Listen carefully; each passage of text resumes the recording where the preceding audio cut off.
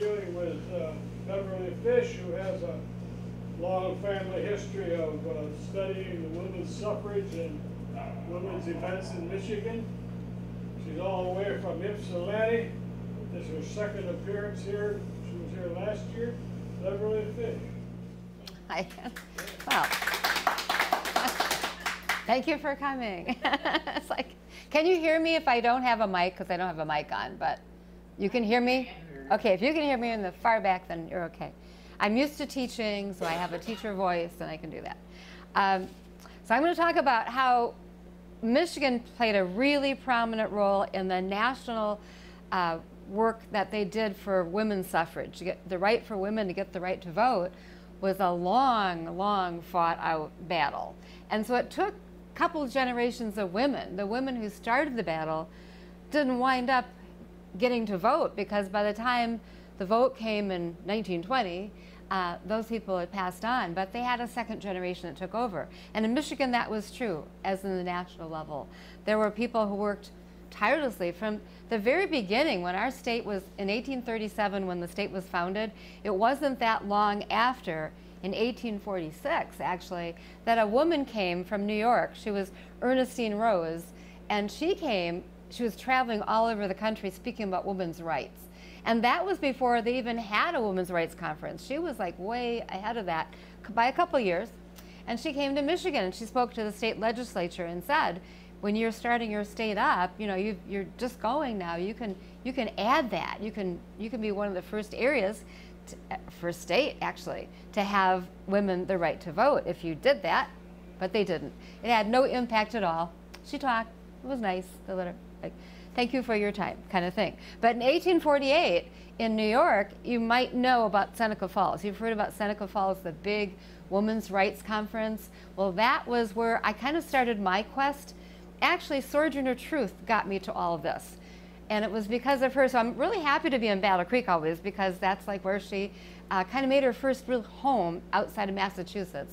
She did have a house there, but she actually, her first real long-term home, and she died here. So we claim her as a Michigan woman, and we put her in the Michigan Women's Hall of Fame because of that too. So, and I was in Minnesota, and I heard about her, and somebody had named a battered women's shelter the Sojourner Truth Shelter, and I asked why, and they said, oh, they weren't really sure she was an abolitionist or like they weren't really sure who she was. And I thought, well, I'm going to find out. So I started my quest to trying to find books. And in those days, this is before women's studies really took off, there were very few women written about. There were few biographies. They weren't in history books. If you remember your history book, you had maybe Martha Washington, Abigail Adams, and a few people. And they did mention Susan B. Anthony, Elizabeth Cady Stanton working for the right to get women's right to vote. And if you saw that one little chapter or one little paragraph, you might think that was easy. They just said, let's get the right to vote, and 150 years later, bam, they get it. Well, it wasn't really that easy, and 150 years is a long time. So even longer, really. So it's been a long time since 1848 when they finally got things going, but that was the first year that a few women got together and decided they wanted to talk about women's rights, and they went to Seneca Falls. And I knew that and I was doing this research on Sojourner Truth, and I knew that my relatives came from that same area, Rochester, New York, that same area. The Finger Lakes are right behind or kind of down below, like before the Rochester area. So it's an area that I knew that, you know, I could find probably research on my relatives and do research on Sojourner Truth, because she had not been at that convention, but I knew they had papers where she had been in that area. She had visited a lot of people, because Susan B. Anthony later had a home there in Rochester, New York. So I knew that she'd come there a lot. So I thought, and they told me there were papers there, although I found everything I really needed here in Battle Creek. But I went there, it was fun. So I thought, I'll look up my family, and it was interesting because I didn't know.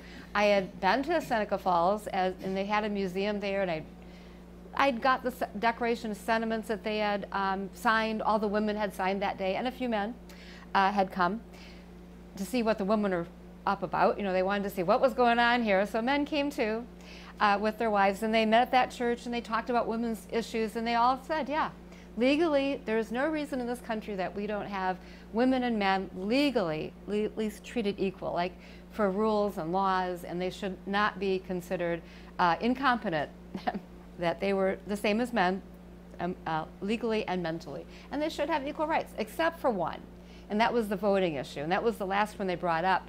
And people didn't think that was kind of like too far. Women shouldn't get in politics. Like, okay, everything else is okay, but politics, no. So that was debated a lot, and they finally decided to let it pass, but it wasn't unanimous. Everything else was unanimous, and that one was kind of not sure about, but they finally put it on there. And that became the one issue that really got the steam and momentum that people went on to fight with.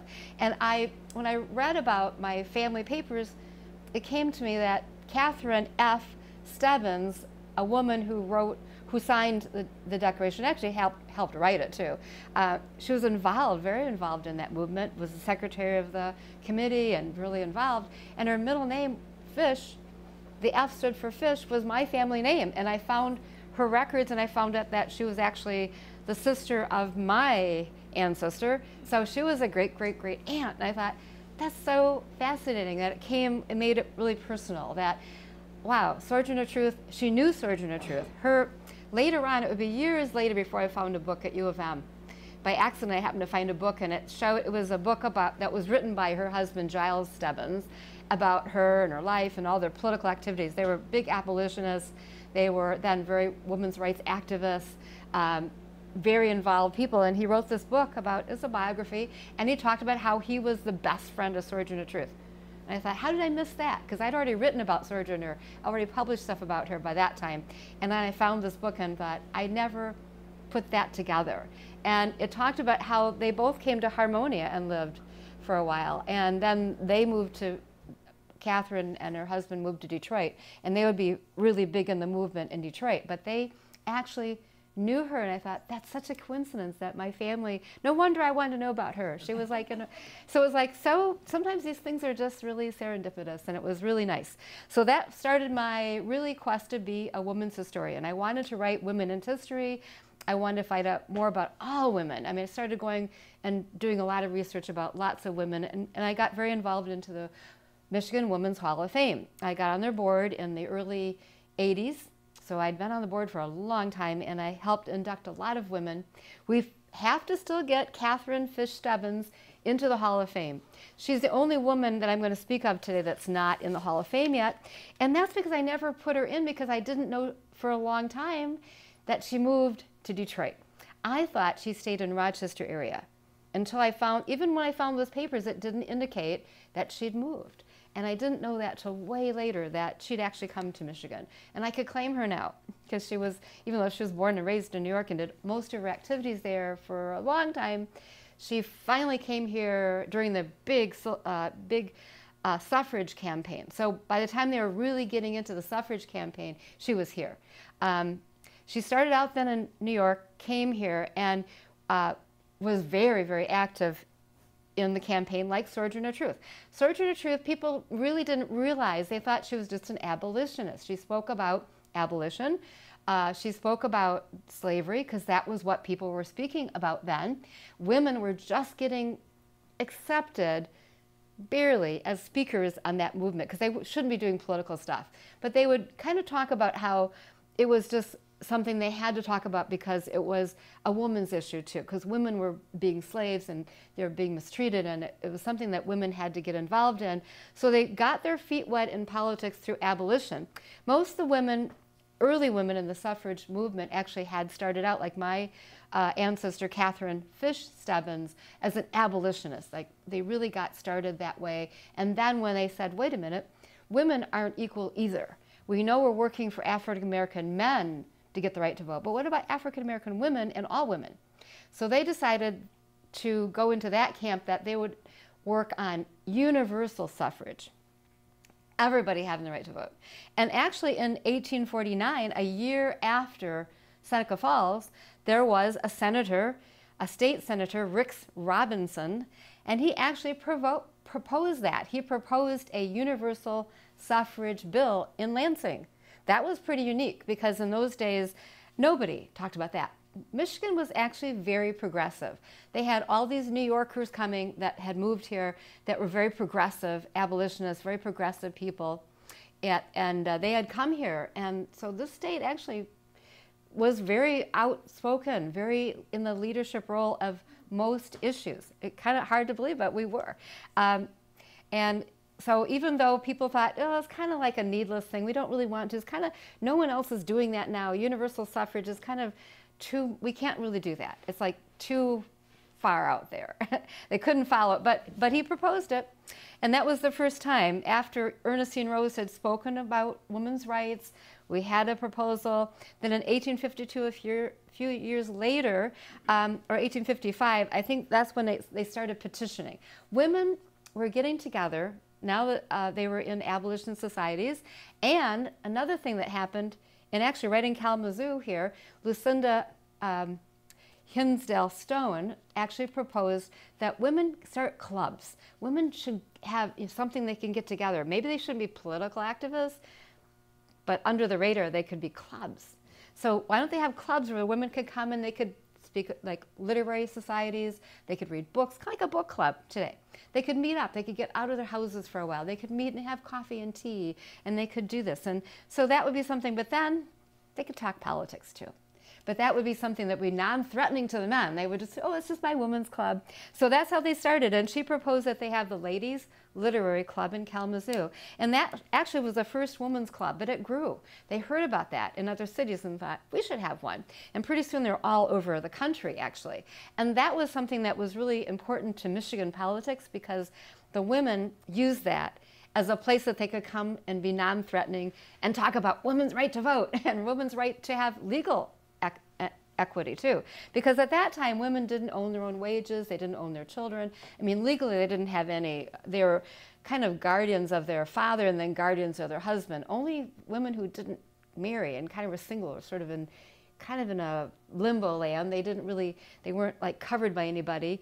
But still, a lot of times like women would lose their house or farms because they didn't own them. The husband, it went to the son, or or they had to have a legal guardian, a male.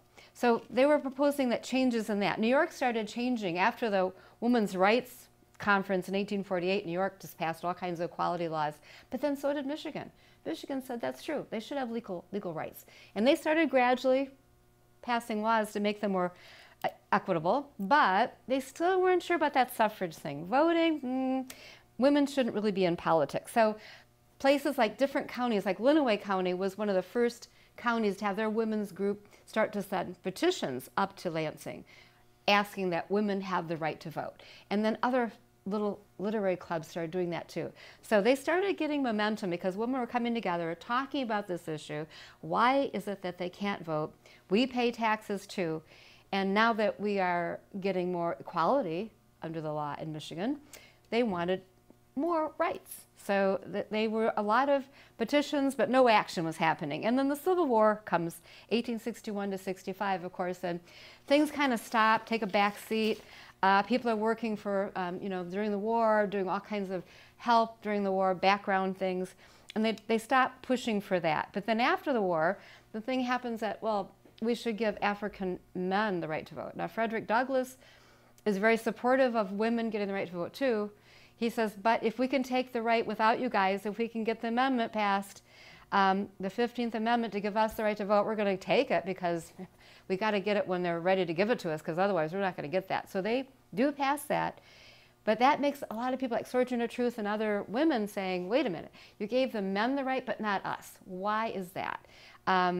So that would get a lot of other women together and start to discuss that. And why are women still not given the right to vote? And people would say, well, why not? Because there are a lot of people that we don't give the right to vote for. We don't give it to children. We don't give it to mental patients. We don't give it to criminals. So there's other classes of people. You're not the only class. And we thought, wait a minute, why are you lumping us with that? I mean, why are you treating us that way? So women really started to work in these little clubs and started to put pressure, because again, they're not in the legislature. They're not elected officials. How can they give any any input except by their husbands, their sons, their fathers. So the first bill, 1866, for women's suffrage was the first one introduced in the legislature in Lansing. It was defeated by one vote. It came that close. They almost, in 1866, were the first state to have the right to vote. So it's amazing that we forgot about our history, that we have a lot of strong women here that are very influential. Well, they didn't they didn't stop. They said, okay, we lost that one, we're going to keep going. There are a lot of women who decided that what we really need to do is really put the pressure on, then let's say kind of lower it down. And that was a pretty smart thing to do. There were two women like Emily Burton Ketchum, and Emily Burton Ketchum was from Grand Rapids, and she with Mary Doe and May Stocking Knaggs were very instrumental about trying to work now on a different campaign. Let's work for the women at least to get the right to vote in school boards. Because if we can get women to get the right to vote in a school board election, that's a foot in the door. And they did that. And eventually, in 1867, 1 year later, they got that right.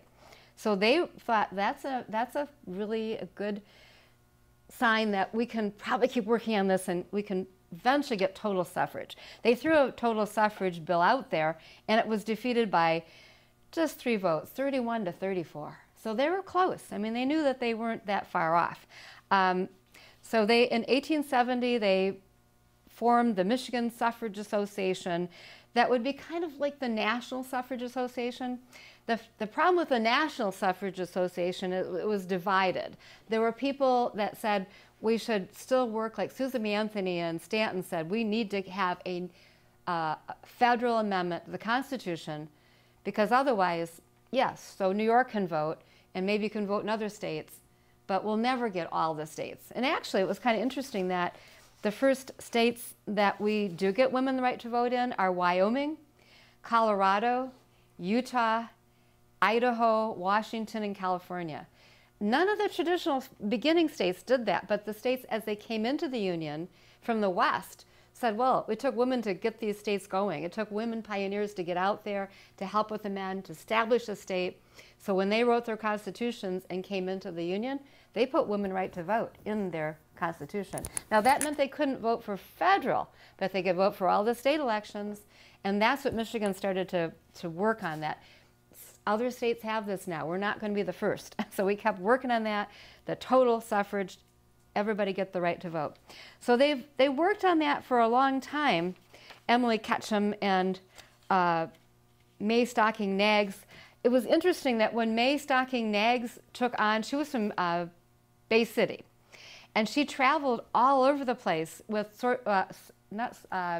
Susan B. Anthony. When Susan B. Anthony started going around the country talking about we have to have a federal amendment. Forget, like, it would be great if Michigan passed it and we got that, but let's not just go there. We need a federal. We want all states to have equality.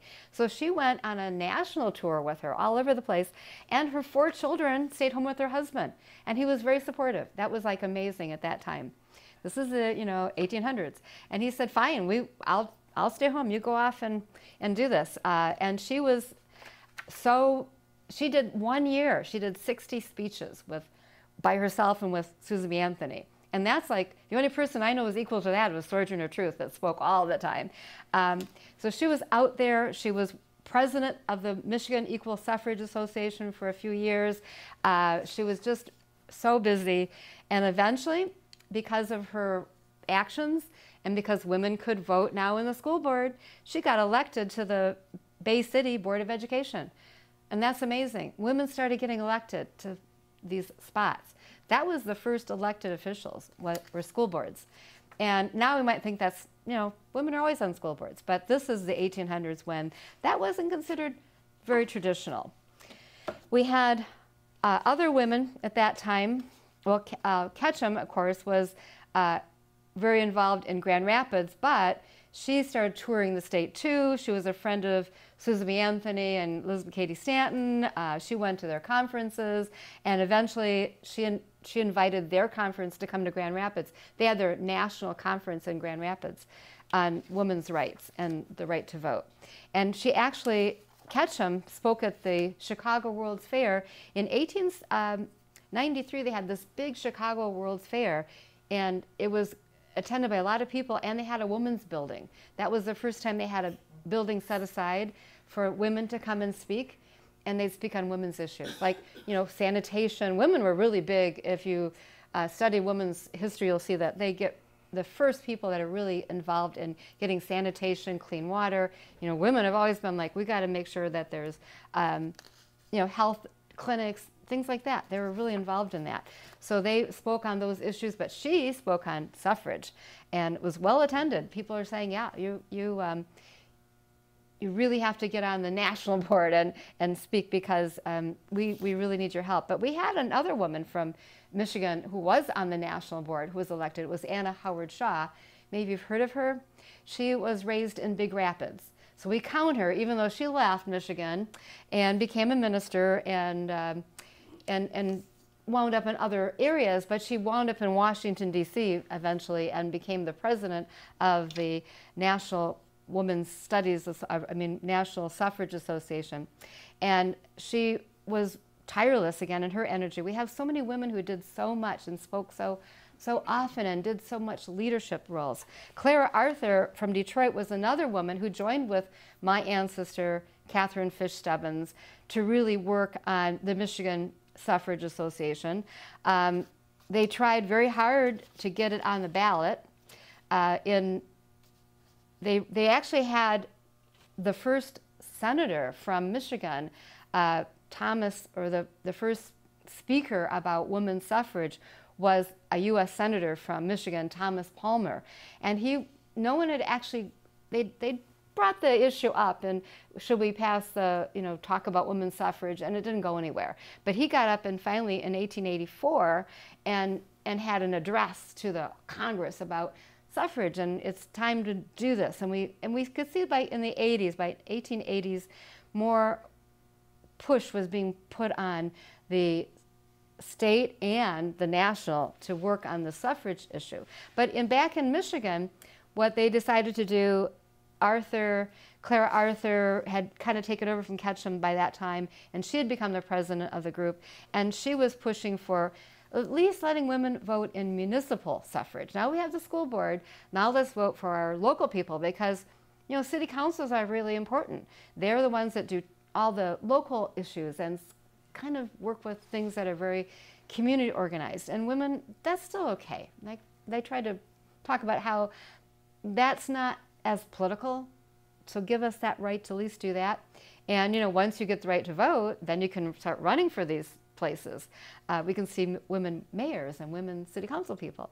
So in 1893, they really pushed that, and they got a municipal suffrage passed, but the Supreme Court said it was unconstitutional because it created a new class of voters, and you can't do that. Well, that's like, where did they come up with that? So Anna Howard Shaw and all the the women rallied up for at the Constitutional Convention. They were going to rewrite the Constitution in 1907. So they geared up for that. They said, when they have this Constitutional Convention, they're going to rewrite the Constitution. That's what we can do. Let's make sure let's just go for, again, let's forget the municipal, which they're actually eventually going to get. But let's at this time, let's go for the complete, suffrage. And it was defeated 38 to 57, so it didn't go. But they did decide that women, because they kept saying, didn't we get founded on, again, on the national slogan was that no representation, but if you have taxation without representation, that's not really legal. And aren't we paying taxes? And a lot of women did pay taxes. So they said, well, if a woman can prove that she's paying taxes, say she owns a house and she pays taxes, then she can vote on any bond or tax issue. So that was kind of a little, they lost the big one, but they gained a little, and they kept gaining little by little. And things by that time, by the turn of the century, it was getting more momentum. They still were looked at as being a little bit radical. The average woman still would say, I'm not sure about that.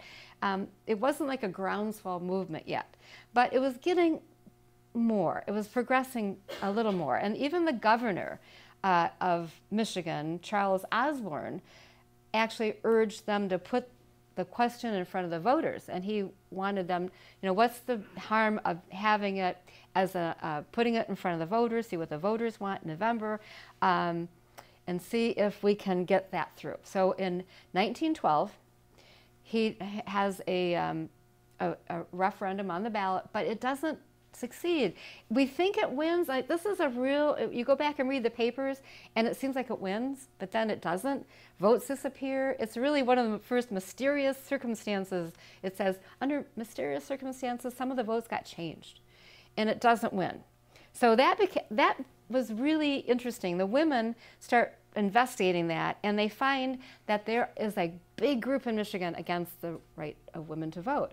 Now, if you think about it, who in Michigan would really be opposed to that? I mean, what industry would have a lot of money and really worry? Because there is a new group out there, the Women's Christian Temperance League.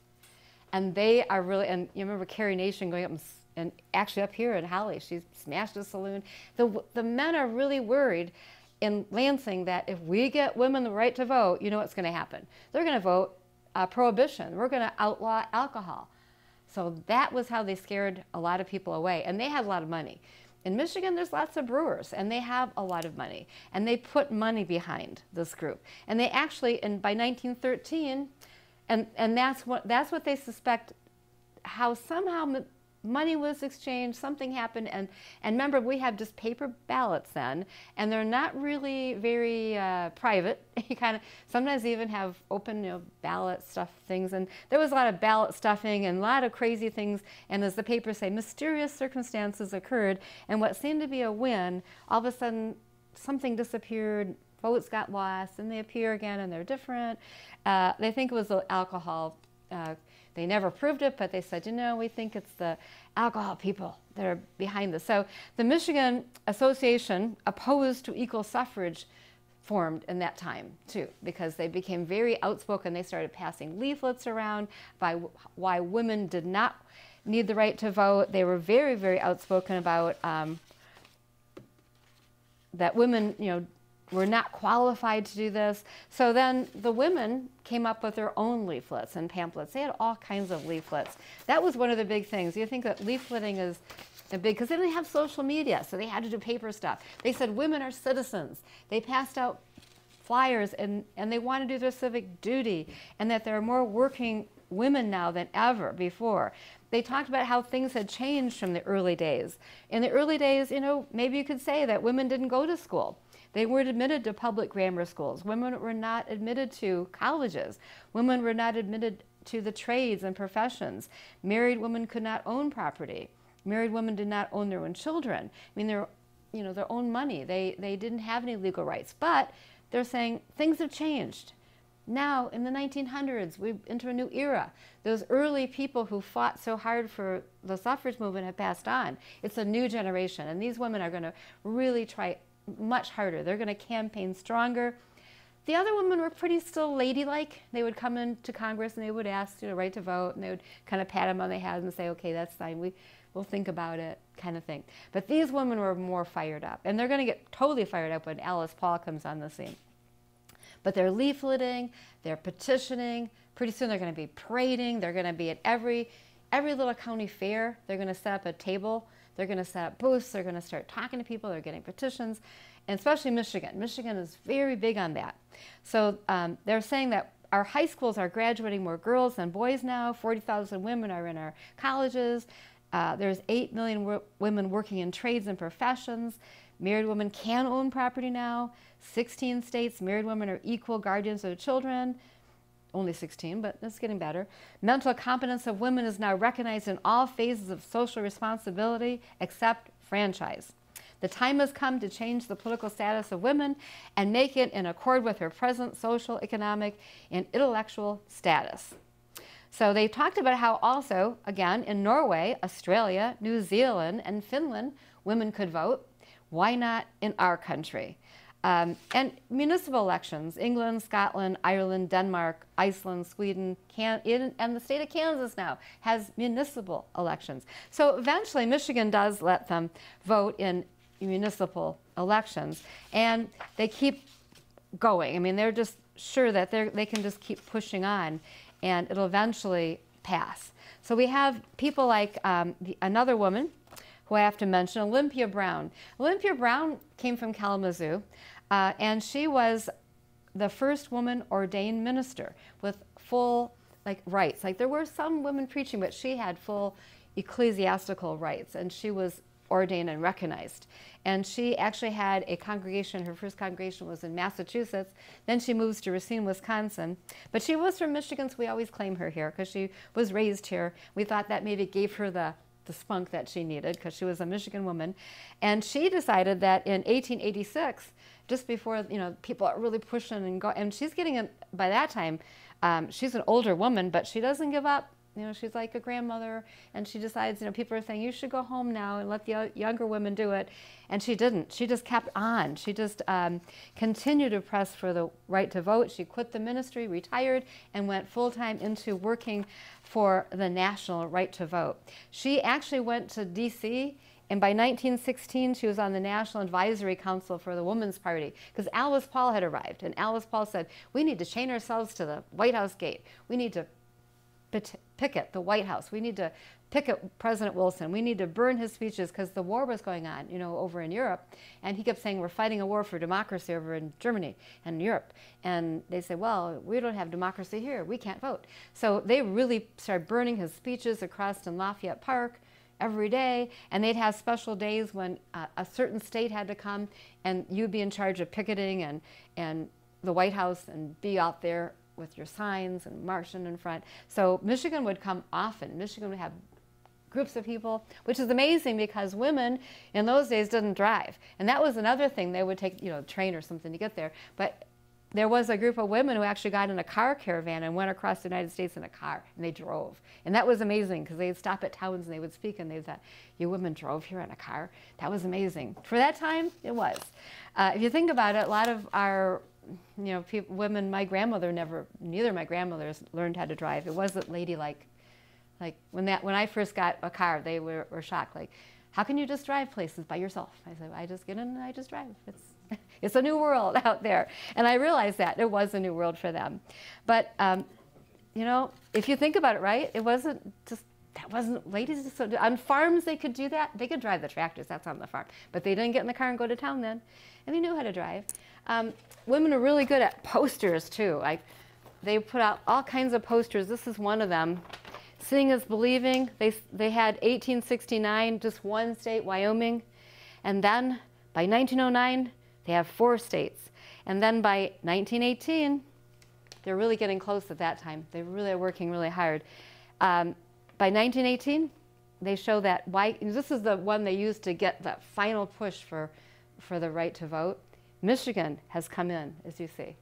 So Michigan actually passed the right to vote before the national suffrage because they really did a great job working on that.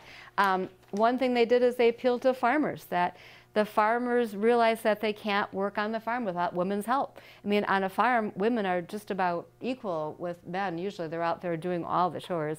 So they really appealed to them. And women were really big in granges. As I had said, the way that women got the right to vote in Michigan was through the women's clubs and the Grange movement to help. Now, another woman I want to tell you about is Lucia Voorhees Grimes of Detroit. She really helped Alice Paul get that final push. She had worked here really hard to get the vote here for people to finally pass the right to vote in Michigan by having a card system. We don't have computers. So she had little index cards, and she'd write every name of every senator and every legislator on a card, and she'd say whether they voted yes or no in the past on women's suffrage issues whenever those bills came up, how their beliefs were. They went and interviewed them and talked with them, and they had a little card system, and they would know where the pressure was. They called it the pressure system. They would look at the cards like, this guy looks like he might teeter. There were some people that said, well, my mom is really pressuring me to vote for women's rights to vote. Like, okay, put the pressure on this guy. And so Alice Paul in D.C. actually asked Lucia Grimes to come from Detroit to D.C. and work on her campaign at the U.S. Congress, and she wrote a little card system up. Amazing. And she took her 5-year-old daughter with her and did all this. This woman's really amazing. I think Lucia Grimes is just an outstanding kind of type of woman from that new era of the 1900s, that she went to DC. I mean, what woman just gets up, packs up with her 5-year-old daughter? Now, today you would. And then, in 1900s, to go in the early days, I think this was when she went, was, 1916. She went to DC by herself with her daughter and worked on the party, in the Women's Party, worked in there. They had an office there, Women's Party office, and worked on this Congress, went to lobby, and they were, by that time, they were being attacked by different anti-groups, and they were pushed downstairs, and there was a lot. They were getting arrested. The government had the women in DC arrested, sent to prisons. They had these special women prisons. They put them up, and they would just make them. It was really a horrible system. And they said, well, we have to let people know about this. Let them know that we're getting arrested and that we're getting beaten up and we're getting pushed downstairs at the Capitol, and make people kind of turn their thoughts like, wait a minute, why are you doing this? Maybe they should have the right to vote. So it kind of turned, the more they put pressure on people to think about what's happening and how, like, why is this such a scary thing? We just want the right to vote. People like Grimes and other people who really dedicated their lives, like Olympia Brown, just to working on suffrage. Olympia Brown got arrested, and she was like in her 80s. And she's one of the people, they did a movie that had old clips of the women that were marching the suffrage parades in DC, and they had clips of all these women doing activities, picketing and burning the speeches of Wilson. And they actually had an interview before she died of Alice Paul. They had her interview about her days and how hard it was to do that, and how she had gone on a hunger strike and they had force-fed her in prison, and how hard she worked for this right to vote. Like she said, women have to step up now and be civilly disobedient or not going to get anywhere. So she really made a difference. Her and Lucia Grimes, who was very active too in her campaign, and they actually had their own women's party. It was eventually, they dissolved that because they realized that, having a third party wasn't going to be productive. But it did put a lot of pressure because it took votes away from Republicans and Democrats. So they were scared. They wanted the women to stop. So they had good tactics. When Lucia, after the right to vote, she came back to Detroit and she taught at Cass Tech High School for many years, and she actually worked in her family business. It was the Grimes Molding Manufacturing Company, and she was the vice president and she was a purchasing agent. And that was interesting too, because women in that time period, in the early 1900s, they didn't usually work outside the home. So she taught, she was in her company business. At 100 years, when she turned 100, U of M gave her the Outstanding Achievement Award for being a teacher, a business executive, and a women's rights advocate. So I thought that was quite nice that she got recognized finally, and we put her in the Women's Hall of Fame. And then we had a woman who I have to mention because she's from Battle Creek, Edith Vosburgh Alvord. And I don't know if you've ever heard of her. She was raised in Battle Creek, and she went to Olivet College in 1895. Then she married Dr. Alvord, and she went to Detroit, moved to Detroit. But she was here, and she was from Battle Creek in the beginning. And when she got to Detroit, she decided that what she needed is to follow the example of what the women were doing, like the women's clubs. And she decided that's what they needed to do in Detroit. Because she was African American, she decided they needed to have their own because, there was still segregation going on. So she started the African American group of women's clubs. And she started the 20th Century Club. And that became, in 1913, that became a huge group of women that could put pressure politically on different areas. And they worked for the right to vote, too. She eventually became president of the Detroit Federation of Women's Club, the whole federation. She moved into that. And tirelessly worked for women's suffrage. And because of their work on getting elected, because they could run for school board, she finally wound up being the first elected woman in Highland Park School Board in 1918. So she was a tireless advocate, and people remember her as a person that really worked for the betterment since she got in the school board for the schools. She tirelessly worked for school board and set up one of the first dental clinics in the school. And was a very outspoken woman in that area. So it took, like, women had to realize that they can organize. I think that's one thing that they, for this campaign, they realized that by organizing and being together in groups, they could do a lot.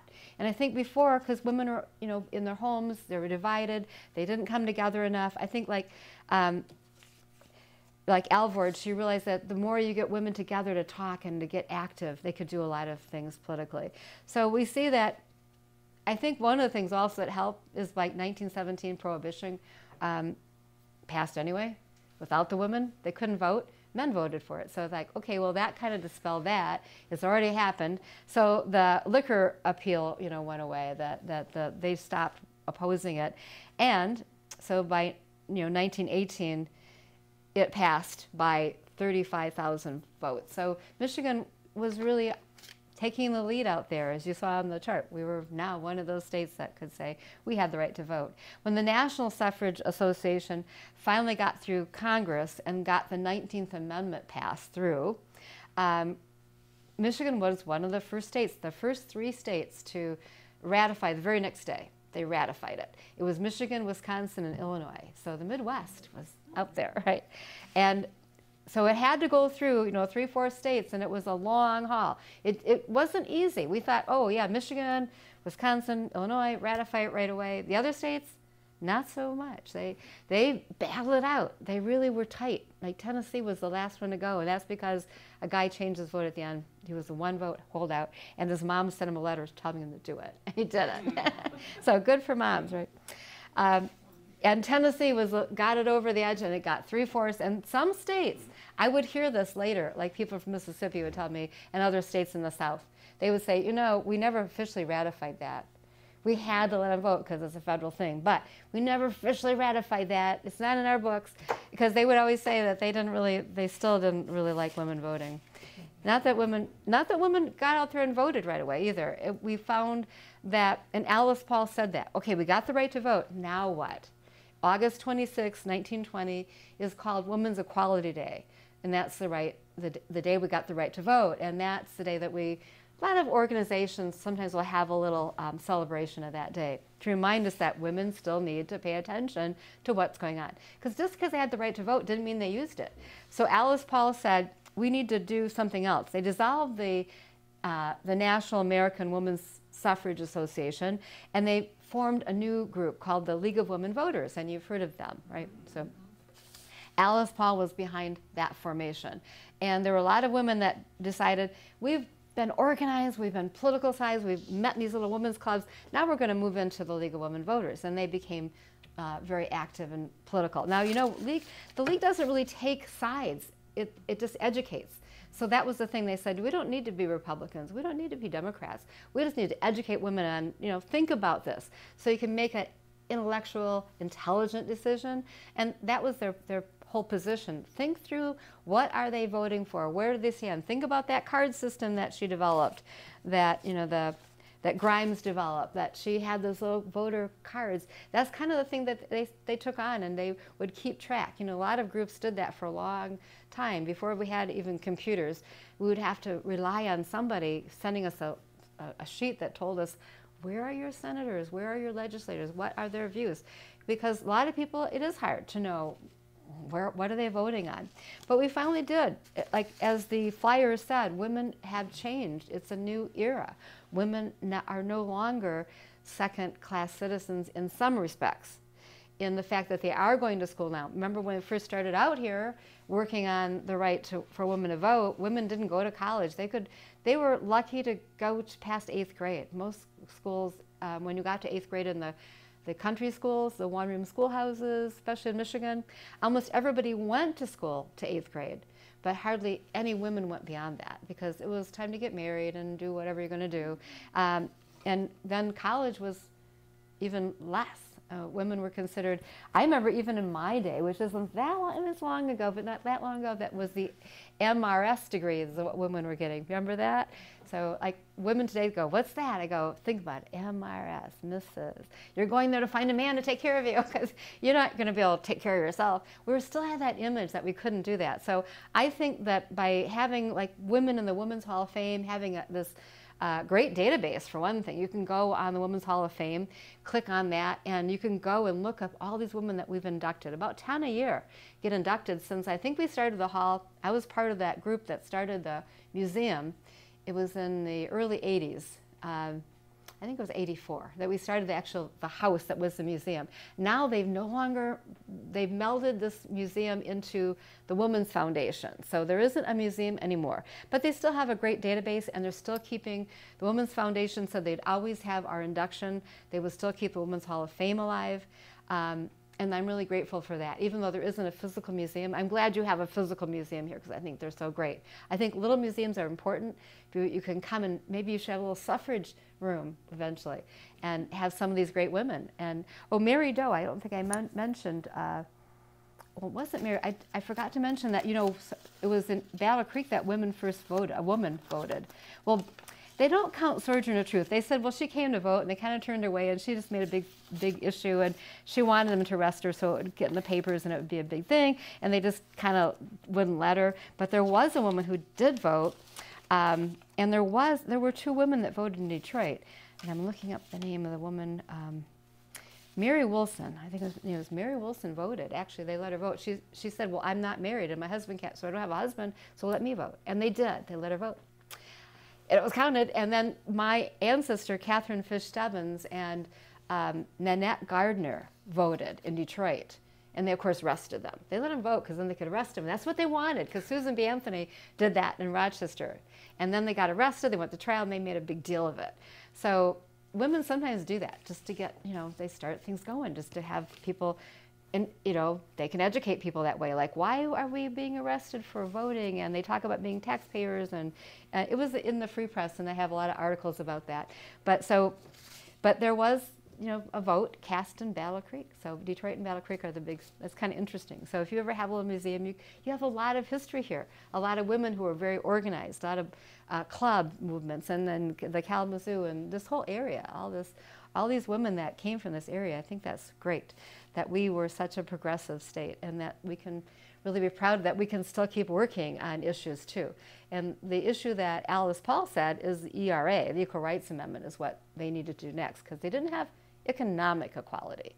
You might have political equality, but economic equality is still lacking. So that's the next thing, I guess, to work on for a lot of women. I don't know, they've worked on that a long time, but maybe eventually, like the women in the right to vote, a lot of women said, you know, failure isn't impossible, that, like Susan B. Anthony said, a lot of people kept quoting her, failure is impossible. If you keep working, don't give up. Eventually, I mean, she died, she never got the right to vote. Sojourner of Truth passed on. They didn't get to vote, even though she tried. And my ancestor voted but got arrested. But still, eventually, they would see that the next generation would push that through. People like Alice Paul and a little feistier women that would get out there. I mean, not that these first women weren't, it was that social time was just more repressed, and then women got more out there. But the 1920s, you know, women were getting, there was the flapper generation, women were getting more out there and more assertive, and it was, I don't think it's ever gone back. I think women are doing a great job, and now look at all the elected officials we have, and we got women running for president, we got women doing all kinds of things, so we'll see. That'll be the next step, right? So, okay, well, thank you. That is my talk about the women's suffrage movement.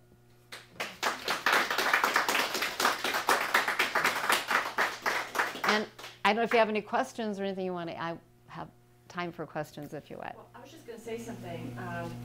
A children's book, picture book, it's called Around America to Win the Vote, Two Suffragists, a Kitten and 10,000 Miles. And I checked it out, and you know, because I'd never heard about women getting in a car and traveling. The car caravan? Right, Yeah. And it was like, and I think it's great because it's a children's book. Yeah, and people read it and say, oh, look at that. I'd never known about it until I picked it up, and you mentioned it, so it's hopefully putting that into our educational system. So and talking about it. And that's one of the problems in our schools. I was asked once to come, because I'm a woman historian, I was asked to come to it was a teacher conference, and remember Michigan Equality or Education Association, MEA.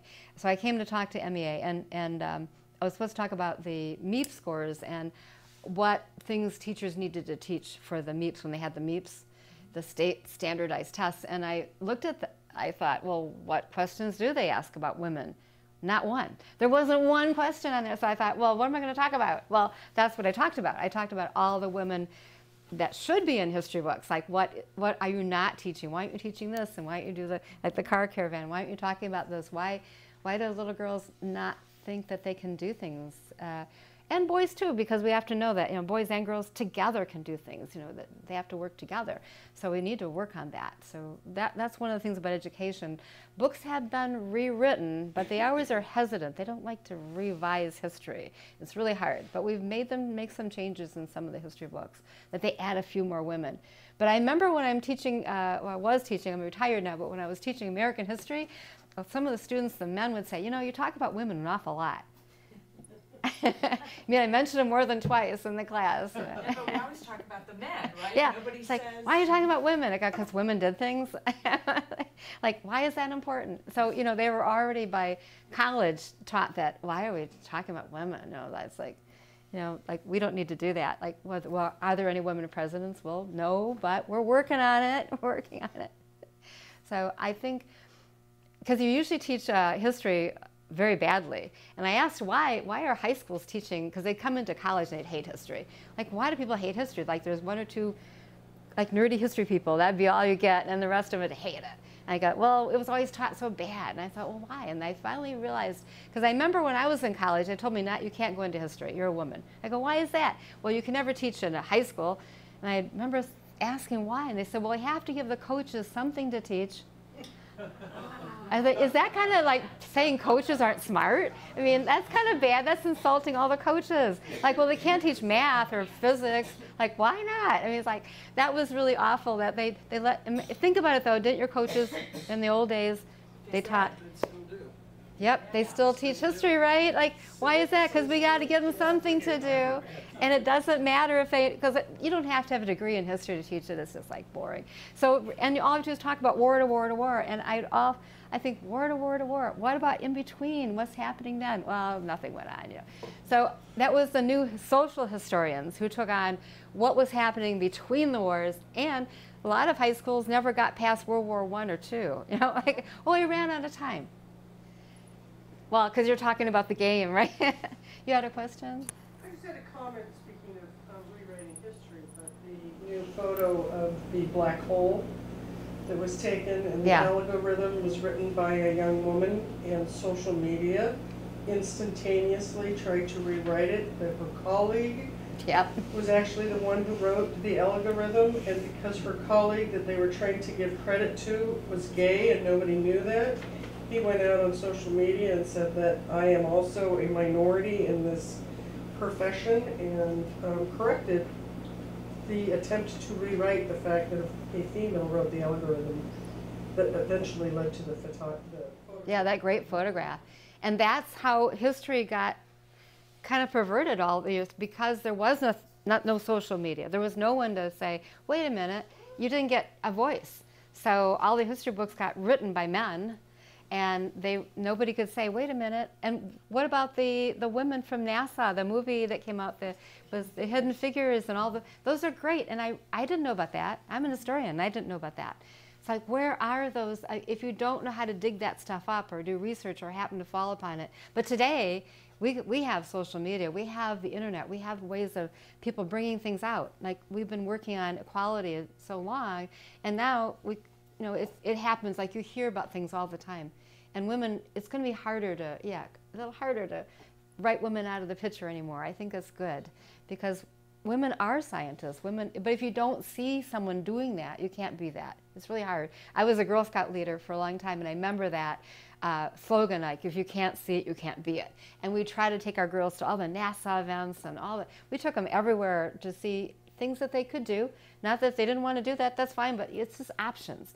And if they wanted to be a homemaker, that's a good option too, if you can do that. But you have to know your options. And I think that's the thing, that you didn't have options. You just said, this is what you're going to be. And I go, okay. teacher, nurse. And I didn't want to be a nurse, and so I became a teacher. And they said, yeah, you can't be. I want to teach history. No, you can't do that. Okay, political science. Well, that's even worse because you can't go on to law school because you're a woman. Because those are the days they could actually say that you're a girl. You can't do that. And you know. Didn't they have like secretary school, but it was something else, like how to be a proper. There was a name for it. It was one of my friends, like etiquette secretary type of school. Because I remember a friend of mine went to one of the schools in Boston. They had schools just for secretary, which are all women. There was Cleary College started that way in Ypsilanti as a women's secretarial school. My aunt went there to learn secretarial skills. Because that's, if you look at, just an offset, but if you look at the Census Bureau reports for years, that's one thing I got into is looking at what occupations and what were the top occupations for women, and it used to be like servant, household domestic servant, and yeah, it's like that was top #1, and then you had a few, but it was all manual things, like really things like laundress, and then you started getting closer to the 1900s, and I thought, oh, it's going to get better. Well, then typewriters get evolved, so typists, and they actually call them a typewriter. Well, that's a typewriter over there. That's like, I think it's a person. They used to call them typewriters before they called that's just a typewriter. That they meant the thing, and they didn't see the person doing it. So typists became one, but actually still servants was still up there. I thought, wow. And then today I said, what do you think top one in today? Secretary. It's still secretary. It's the top for women. And then you look at men, and men's top ones are all high paying, but women's are all low paying. And then the women who make it, they're still, I mean, they're so far down, they're not up in the top 10 at all. So there are women that you can see now. There are a few CEOs, there are a few everything, but they're just still making it. So I'm hoping the next generation, it gets more equality. And it doesn't mean we have to push out men, we just have to kind of make the playing field a little evener. Michigan State was the first medical school in the country to accept a female into their school, and it was also the first woman graduated from Michigan State in the country. Michigan has always been the lead. We have a book that we had called First and Founders that was written by 2 Michigan women, and it was published by the Women's Hall of Fame, and I think they still have it there. They do have a little office, a public building that you can come and see exhibits in Lansing. It's not the hall anymore, or the house anymore, but there is like a center. And they may have that book there, but the book First and Founders had all these women that were first at that, and all the Michigan women, and it was just a huge book full. The first this and the first that, and first women entrepreneurs, first, like Kellogg, Mrs. Kellogg. They always think of the doctors, but they forget that the wife did so much, and she was a nutritionist, and she was the person like, wow, forget that. She's the one that really made the cornflakes famous. So we forget that the women are sort of in the background, but they do so much. And we had a lot of the first women to do like vaccines, and the first women doctors, and the first women in Michigan. So we've always been a leader. Marjorie Post was one of the first CEOs, I guess you call it. Yeah, we have so many. Well, she from Michigan. wasn't allowed to function, though. Yeah, we can make it, but we still, you're not equal. You're not equal. You have to really work really hard, and then if you do, you're called really an obnoxious woman, because you're working like the men, and it's like, no, you're supposed to be still polite and take a back seat. Yeah, very difficult. Sit on a board meeting, but not be the president of the board. They still had those women rules, and I think it's really hard. And Belle Isle, because of a woman, Leggett, she was the one that started Belle Isle Museum, or the state park. And I love the little museum and the stuff on the state park now at Belle Isle, but it was her that said, we need that. And women are the ones that said, we need playgrounds, we need